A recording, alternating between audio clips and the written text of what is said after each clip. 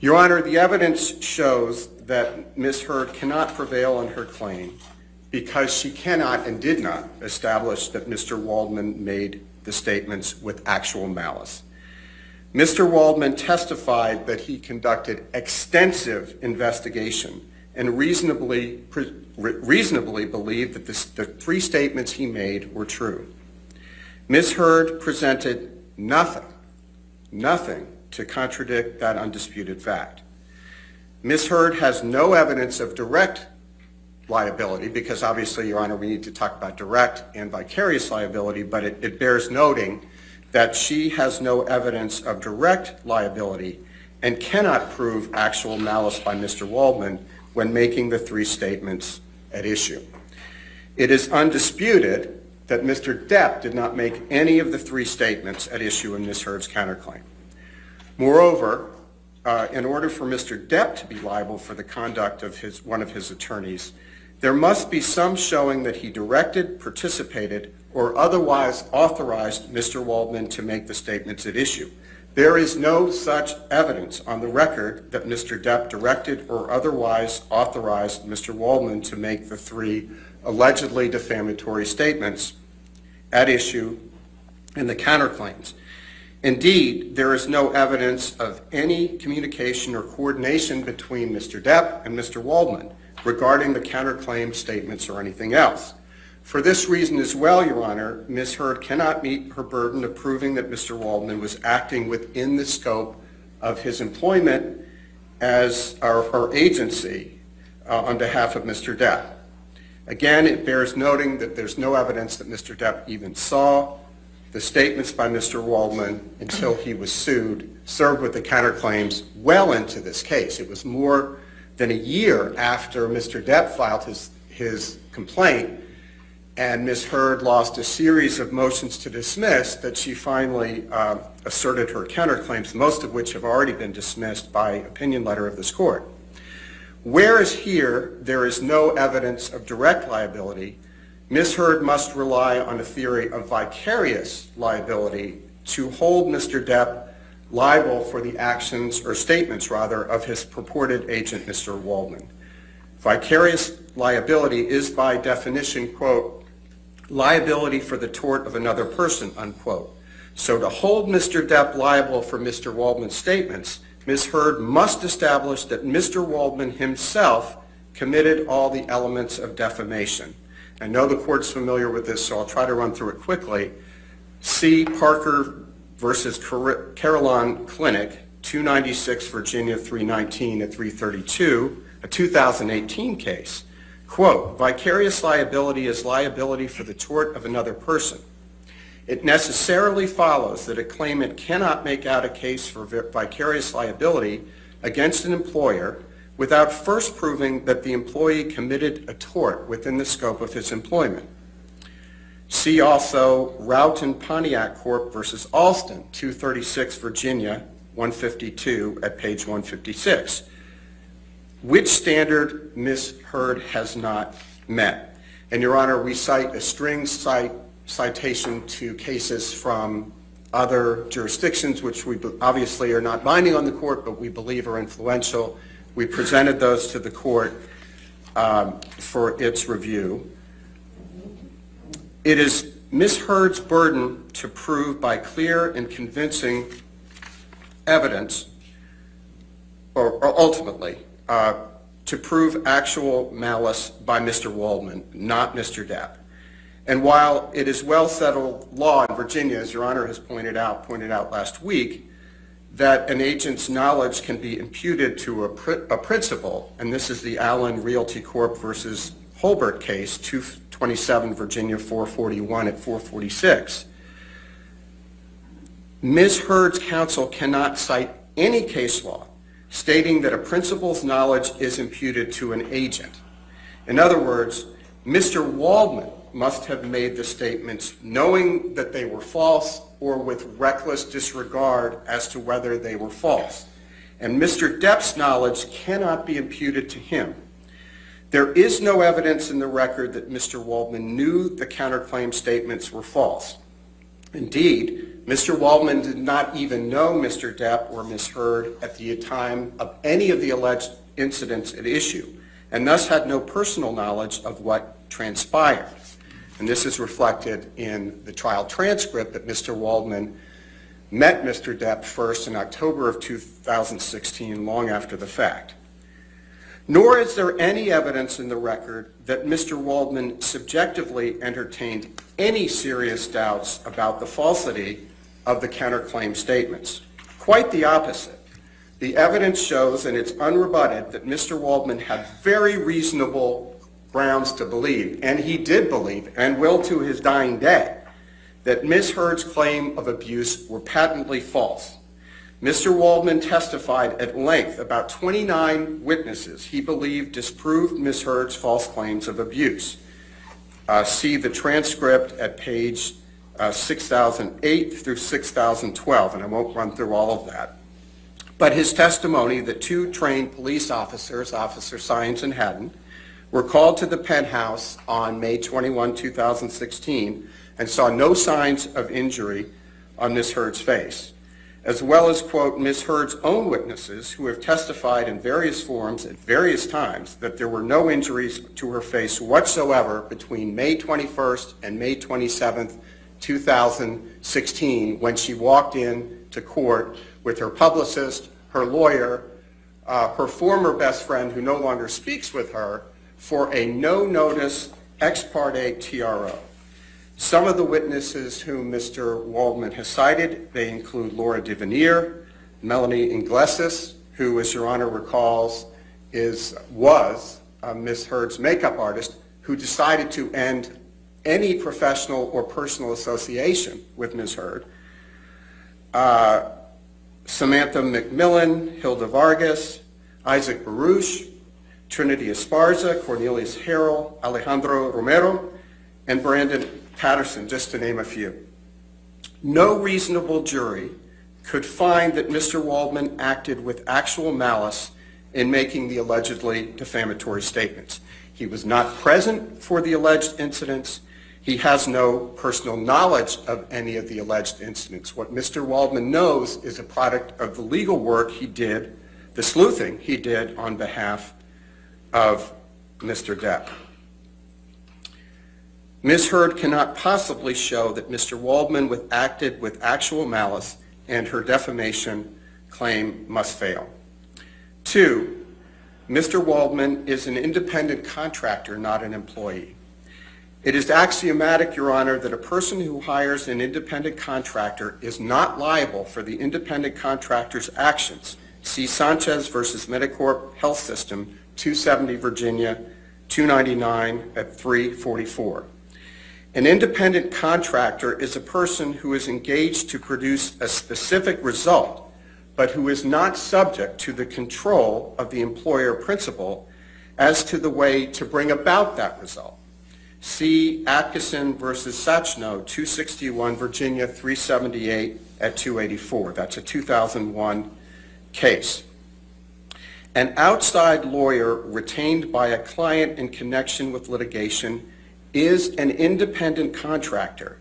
See King versus Dalton, 895 F. Sup. 831, Eastern District of Virginia, 1995, where Judge Ellis, a legendary jurist known by all Virginia practitioners, held that, quote, a law firm attorney working with a client is nonetheless an independent contractor and is not an employee of the client corporation. In that case, the employer was a corporation, but the same logic applies when it's an individual like Mr. Depp.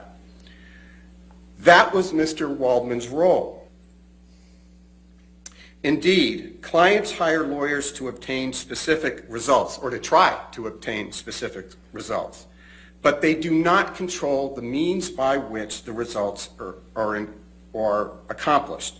Lawyers, as Your Honor has reminded us, are subject to professional obligations to exercise independent professional judgment. We are not at the whim of our clients as much as we want to serve them.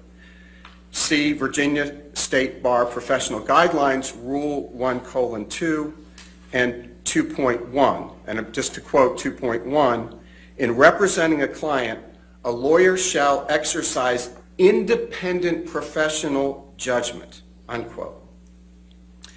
Mr. Waldman is, as a matter of law, an independent contractor, and Mr. Depp cannot be held responsible for any alleged tort by his attorney, particularly for statements about which he was unaware until he was sued for them.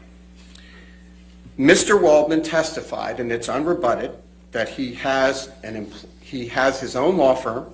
He's not an employee of Mr. Depp.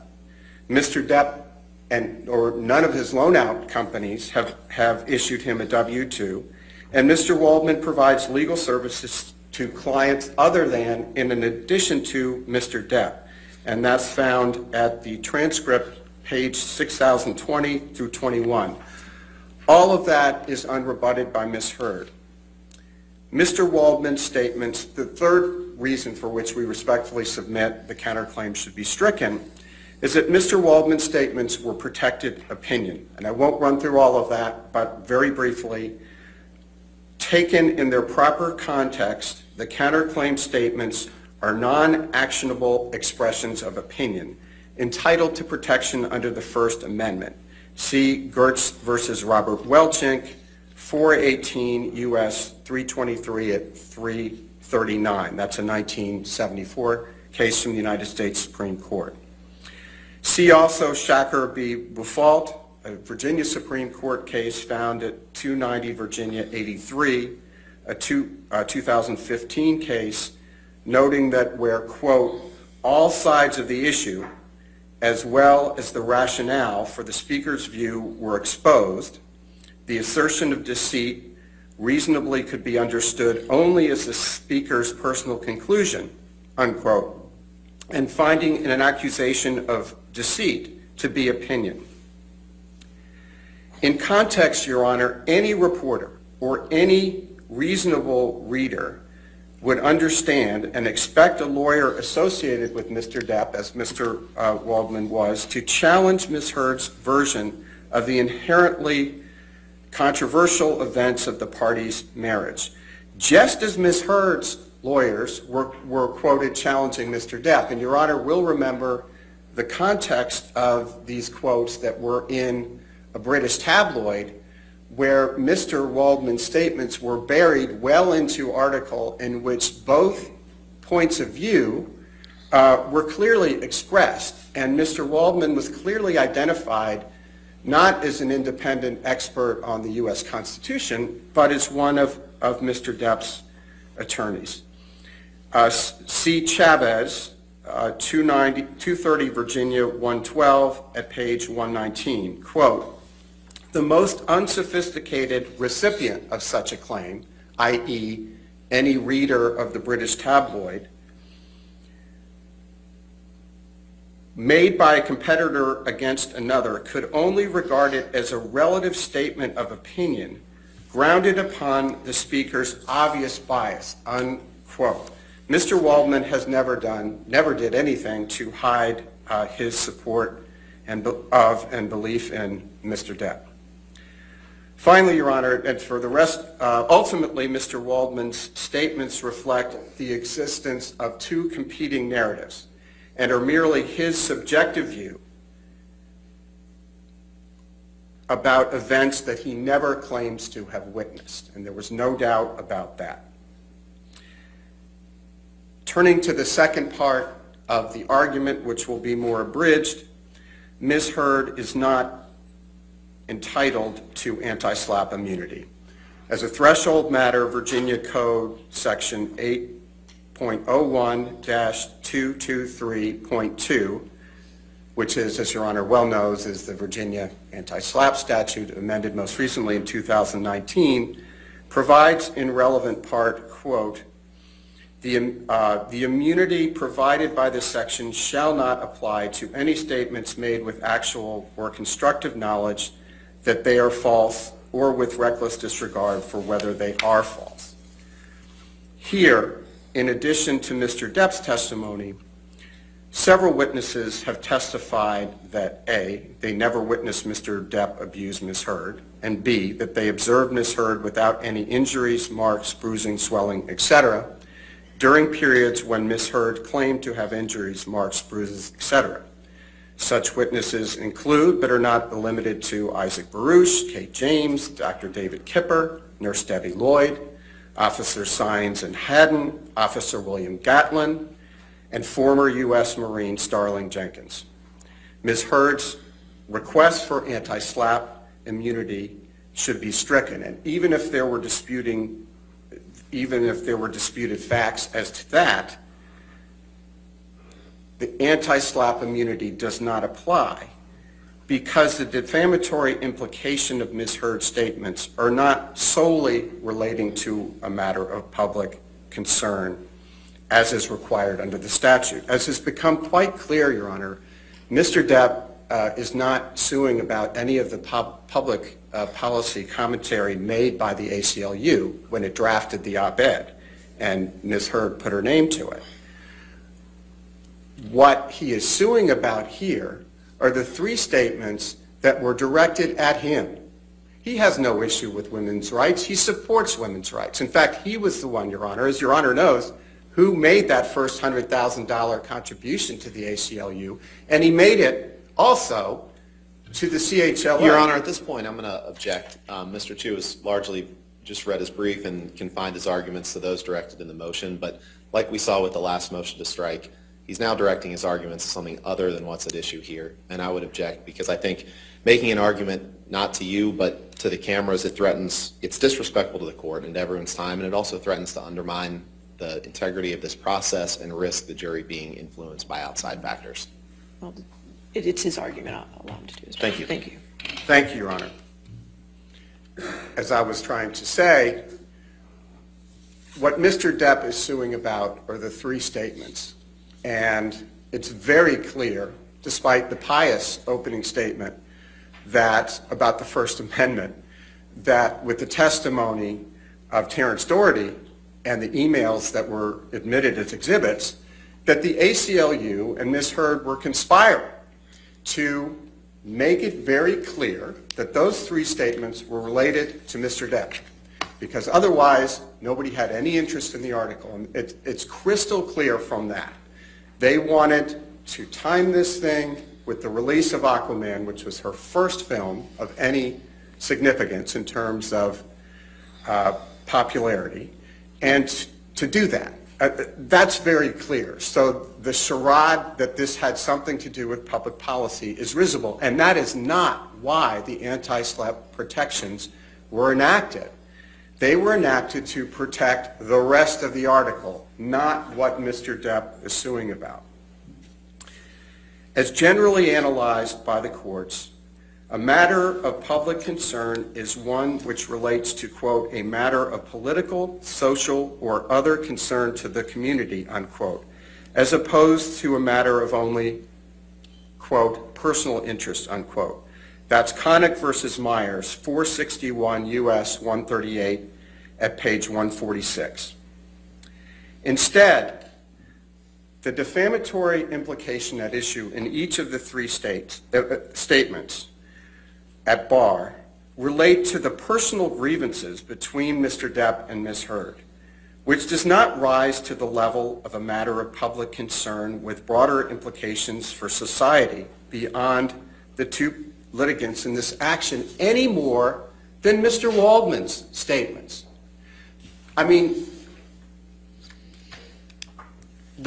adding the gloss of public policy might immunize the statements that relate to public policy, but those are not at issue here. Mr. Depp agrees with those statements. We're talking about the 3 statements that they very intentionally and very cleverly put in to make it clear the implication that it was about Mr. Depp. They had lawyers from the ACLU working around the clock with Eric George to be as clever about this as possible. And Your Honor remembers the testimony of Mr. Doherty about the consternation at the ACLU when they realized that USA Today and everybody else who read the article knew darn well that this was about Mr. Depp. This cannot be protected by the anti-SLAPP statute. It is a cynical runaround. And I think now that we have the undisputed evidence from the ACLU in the form of the testimony of Terrence Doherty, who is not only their corporate representative, he was their general counsel. He is a brainiac lawyer.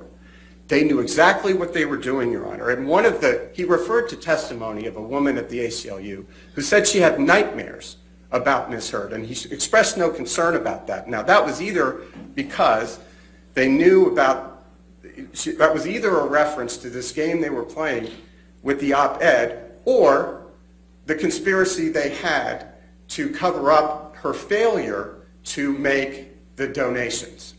The donations became pledges, but we have evidence that she refused to sign the pledge card. So she's caught either way. Simply stated, Your Honor, Mr. Depp is not suing Ms. Heard for making statements about society in general. I think that's very clear from the record evidence.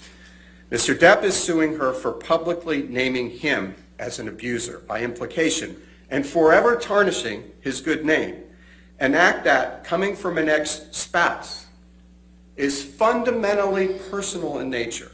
For that reason as well, Your Honor, Virginia's anti-SLAPP statute is not applicable. And based on the foregoing, Your Honor, Mr. Depp respectfully submits that the court should grant plaintiff's motion to strike the counterclaims and also strike her claim that she is immune under the anti-SLAPP statute. Thank you very much, Your Honor. Thank you.